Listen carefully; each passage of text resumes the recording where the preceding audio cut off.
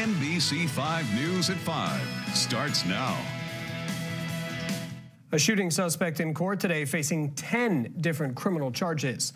Thanks for choosing NBC5 News at 5. I'm Craig Smolin. The man was indicted 1 week after police say 3 people fired shots in a densely populated Medford neighborhood. That is our top story tonight at 5. Joshua Wright is facing 10 different charges ranging from attempted murder to reckless endangerment.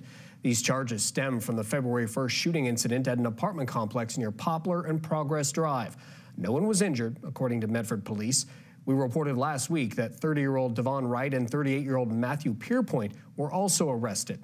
Today, Joshua Wright was arraigned by the judge and maintained his innocence. Now, due to Oregon having a lack of available public defenders, a pretrial conference was slated for February 20th at 9 a.m.